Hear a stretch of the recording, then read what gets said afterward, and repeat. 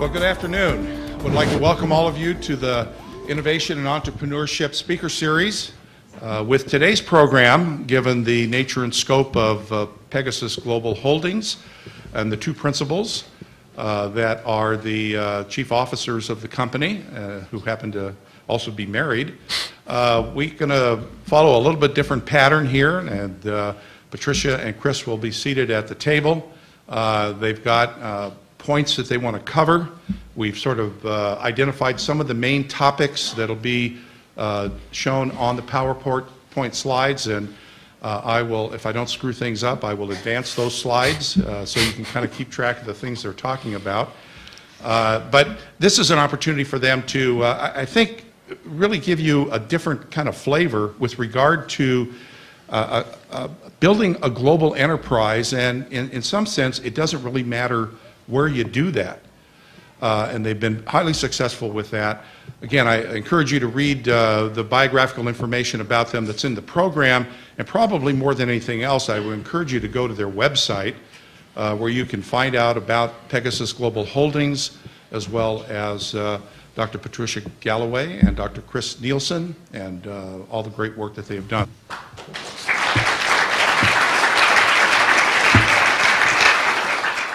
I'll start off briefly. Why we want to talk about this topic. One, we live in a great area. The Kittitas County area is a great area. In addition, most of the prior talks have been about products, innovative products, entrepreneurism that develop these projects. We're going to talk about service business. We're a management consulting firm with an engineering bent, and I'll explain that, or Pat will explain that in a little bit. So that when we talked last time in November about venture capital on products, there's very few venture capitalists out there that will provide funding for entrepreneurial ideas in the service area, unless you've got an idea like Facebook. And that took a little bit of doing. So we want to talk and explore how we established this business, what it took. We've worked in 84 countries. There's very few firms, except for the largest corporations, that can say they've worked in 84 countries. And that's been in the last 38 years. And so 4 decades, 84 countries. So with that, I'll turn it over to Pat and let her describe what Pegasus as a firm is really all about and the services that we provide. Oh, it's good to have a little base of knowing what it is that we're selling. So I thought I would tell you a little bit about what we sell first. We primarily sell management consulting, risk management, strategic advisory services, and we also serve as arbitrators, mediators, and do negotiated settlements for parties. But now what does that mean, and who do we sell that to? Because those are terms that everyone is I'm sure, heard of and aware, but we probably do it in a little bit different way than you're used to hearing about. First of all, we sell our services to what's termed as the C-suite, senior management of companies and top officials in governments and boards of directors. I mean, that is who our client is. Rather, if you hear about construction management firms and program management firms, they're primarily selling to what I would call the middle management level. So we are up at the very top, and there's a lot usually at stake, which is why we are called in. Our industry sectors include primarily the oil and gas industry, the energy industry in total, the infrastructure industry with a heavy bent on transportation, and then we have just the general, I'd say, construction area, but it's primarily energy area and the infrastructure with transportation as the key areas that we focus on. The energy area includes the oil and gas industry on one side and the power generation on the other side. And in both all around the world. Yes, and in both of those we do work for either the private companies, publicly traded companies, or governments themselves. So one of the things that we're going to do is we're going to go through an awful lot of things today that we think are successful, things that we have found successful, and things that you'll be able to take away with you when you leave here today. But I think Kris wants to maybe also give you a little brief idea of why we chose Cle Elum. Very simply, I can say it's the great work ethic of the people of Eastern Washington, and in particular the Kittitas Valley, the great environment here. Those are two of the most important things. I started my career, was born, started my career, educated in the Northeast, precisely New York City. And I can tell you there's a stark difference between Kittitas County and New York City. 250-mile radius of New York City, there's 50 million people. Do a 200-mile radius around this area and you get maybe 5 million, maybe. And where we started our business in New York City, but then we moved out to Princeton, New Jersey. The distance between Princeton, New Jersey is 100 miles. That's the same distance from the waterfront in Seattle to the ranch. Put a dot in the middle. I'm sorry. The dot in the middle is Snoqualmie Pass. The distance between Philadelphia and Manhattan is exactly 100 miles. You put a dot in the middle, and that's Princeton, New Jersey. And there's a vast difference. So I found when I came out here to the Seattle area in 1975 to finish building the Kingdom and work with King County, I stepped off the airplane and I knew I had come to nirvana. It took me a long period of time to graduate out here, 30 years to be precise, but we were bi-coastal for many years. And then the last thing is the exceptional personnel that are available to us out here in Kittitas County and Eastern Washington are phenomenal. You would think there was a very easy to find personnel with good work ethic, with good entrepreneurial orientation. In New York City, it's quite the opposite, despite the fact there's so many of them. So that's why, just in a summary fashion, why we like it out here. So moving on now to giving a little bit of the prerequisites of going global. As you see from the slide, I hope. Good. Just checking. Focus, focus, focus, and being nimble. Well, what do we mean by being focused, focused, focused? Well, first of all, if you're starting a company and you're wanting to go global, you have to ask yourself, what is it that you want to do? I mean, you can't do everything, and you can't do everything in every country, and you can't be everything that you would like to be to everybody. While it seems that the world is getting smaller and smaller, it's still a pretty big place. So what if you have to do is consider that, one, it takes some capital to go overseas. You also just can't enter the international market and the global market because you have an internet and you can talk to anybody 24 hours a day, 7 days a week. That's true, but that's not what it takes to drive a service business. And so you really have to decide what is going to be your niche, what is it that you're going to sell, who might your potential customers be, and how are you going to reach those people. And once you sort of generally have that laid out, before you go start again, and we heard this by our introduction today, and that's called a business plan. I mean, it's very, very important whether you're capitalizing this yourself or whether you're going to go out and seek capital from a bank or some type of financing to start your company, you still are going to be required to have a business plan. And why is that again? Because it helps you focus what it is you're going to sell, who your market will be, and how you are best going to approach that market. And that is the way that you are then able to track your own milestones. It's how as a bank or your lender tracks your milestones, tracks your revenues coming in versus your expenses going out. Are you tracking on your objectives? Are you tracking on who you actually thought you're going to see? And what is your success rate on actually landing potential clients and potential services, and over what period of time? So all of this has to be laid out before you even step out of your door to go conquer the world.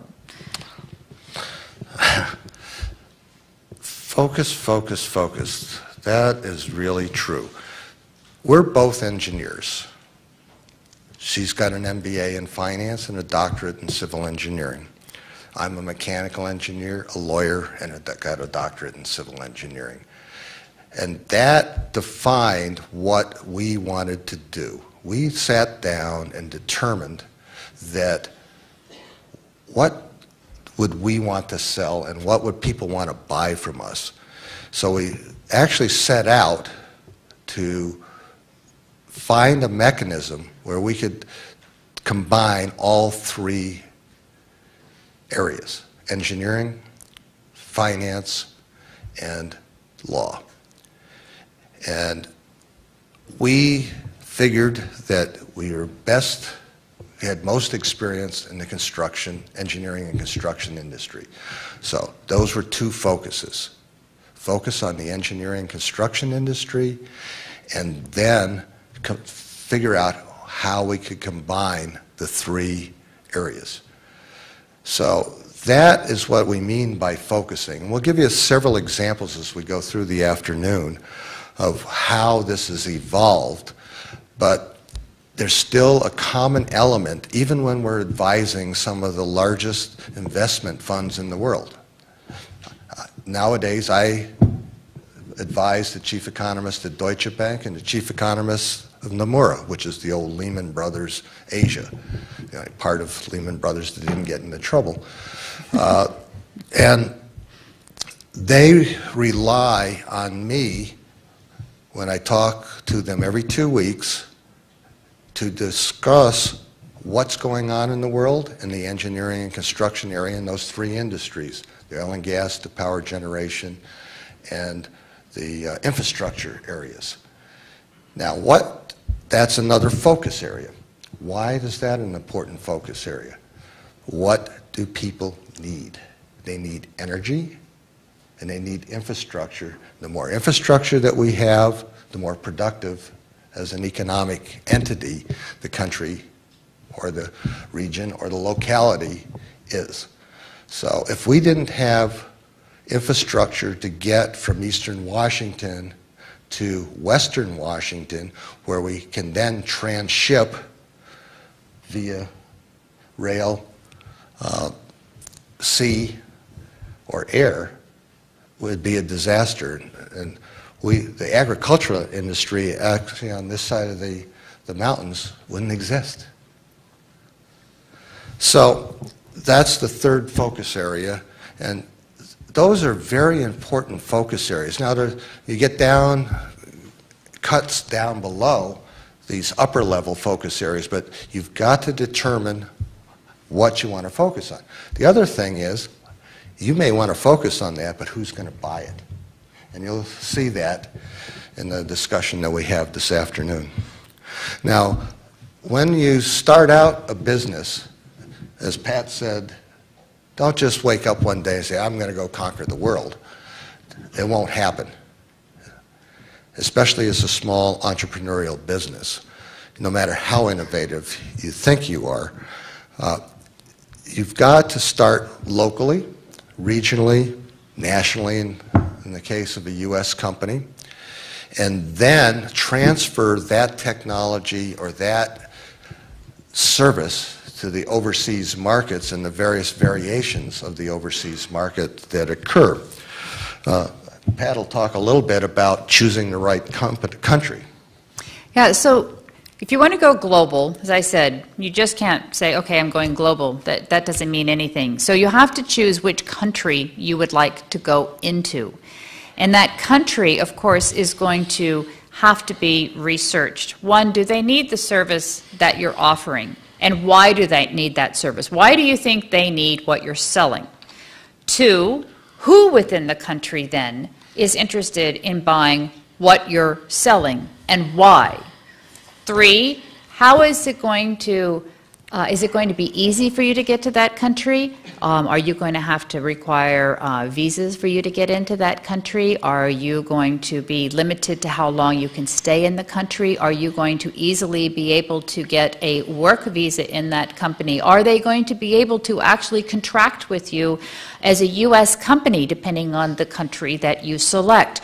What is the culture of that country? Is that culture going to mesh with your own behavior, your own culture? Are you going to actually be able to sit in front of someone and actually be able to communicate with them? Or are you going to have cultural barriers that is going to prevent you from carrying on that type of a conversation?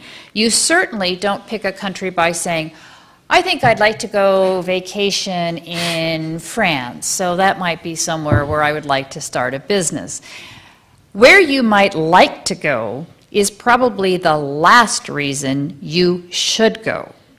And one of the really great examples in our experience is Kris talked about Venezuela, Japan, and Brazil. 3 countries that you would probably think, oh my gosh, why would they choose those countries? Well, on the one example on Japan, we sell improvement of project management services, but we do it at a high level, not a middle level. And you would think, well, why would senior management ever be interested, quote, in project management services? Because that is a middle level management.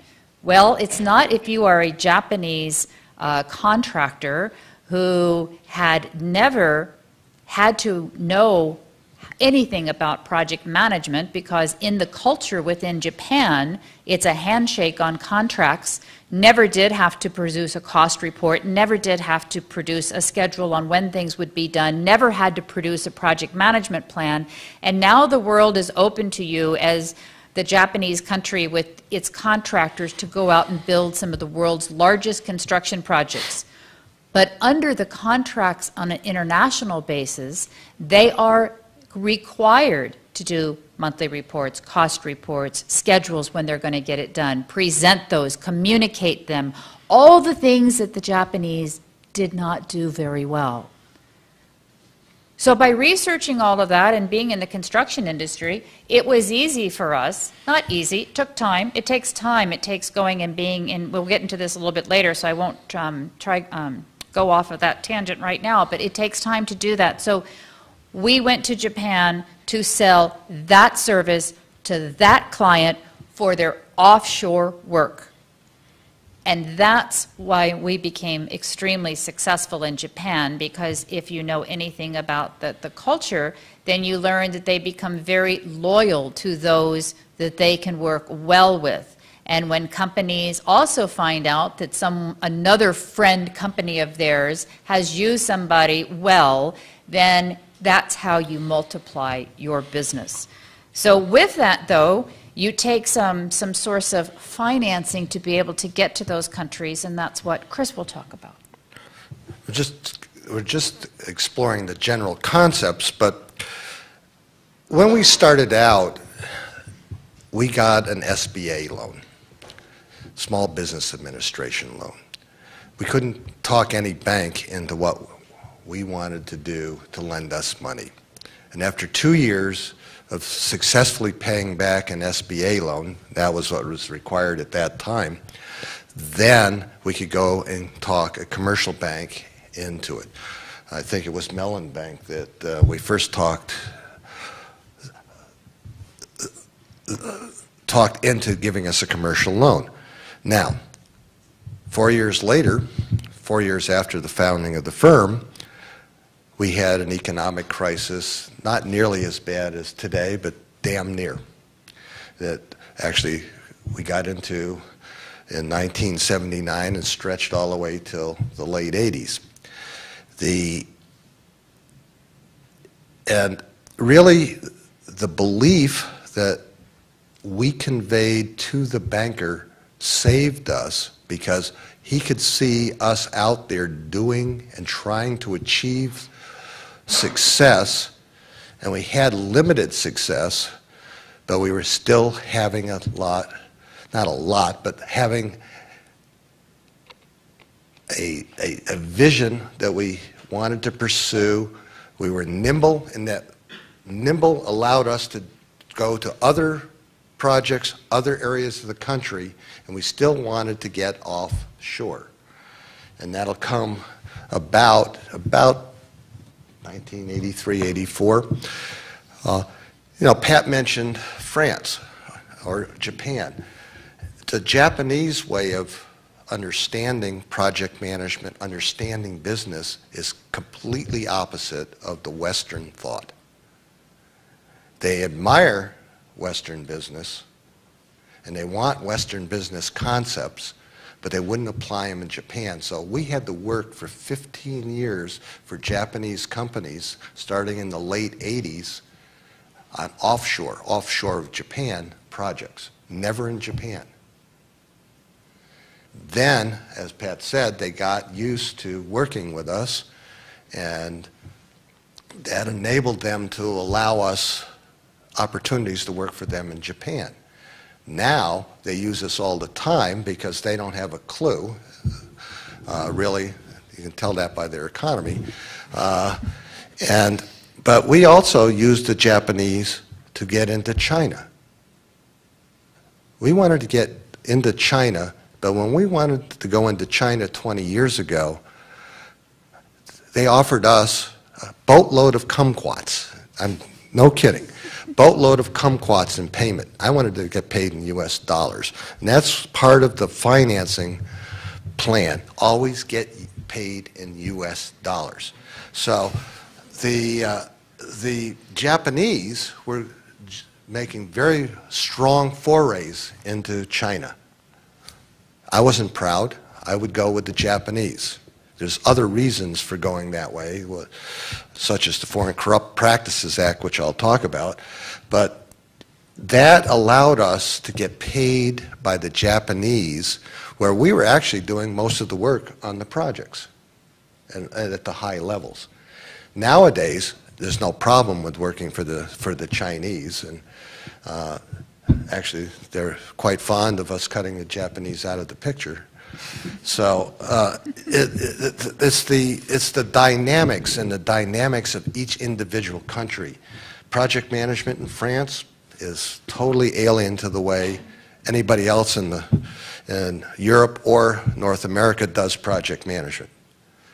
And unless you understand the way projects are executed by the French, you could talk till you're blue in the face, and it's just making you blue in the face, because they will pay no attention to you, especially in the nuclear industry. When we did projects in the nuclear industry in France, we were very unsuccessful at convincing them of our recommendations. But then we started to understand the French way of doing business, which was different than the Italian, which was different than the German, which was different than the British. And nimbleness is part of listening. And the Americans are very bad at listening. And that was another focus area that I forgot to mention. Just because we do business a certain way, they want to know of that business, but you've got to listen and adapt and adjust to the business. So when he's talking about culture, so I brought a book that all of you that are interested in going global should have on your bookshelf, and it is updated like every well, you could put it on your desk, but then it might be hard to work. Sorry. The difference between her desk and my desk is quite different. So this is a book called Kiss, Bow, and Shake Hands. And it's from two authors, Terry Morrison and Wayne Conaway. And I must tell you that it is, it's something that we have used for, gosh, ever since the mid-'80s. And this is the second edition of it, but it covers 60 different countries. And what this book does is it doesn't tell you how you sell your business, but it tells you how to work your behavior, the types of research you must do, how you would act in a particular country so that you don't embarrass yourself or you don't insult your potential client. So it goes all the way from talking about giving you a little historical part on each country, giving you a little bit about how they do business, giving you a little bit about their language, their financial, but then it talks about how you would approach a client. It would talk about how you would even hand a business card to a client. For instance, we were talking about Japan. Well, in Japan, the business card is considered seriously part of their person. And so when you have your business card, which I just happen to have one here,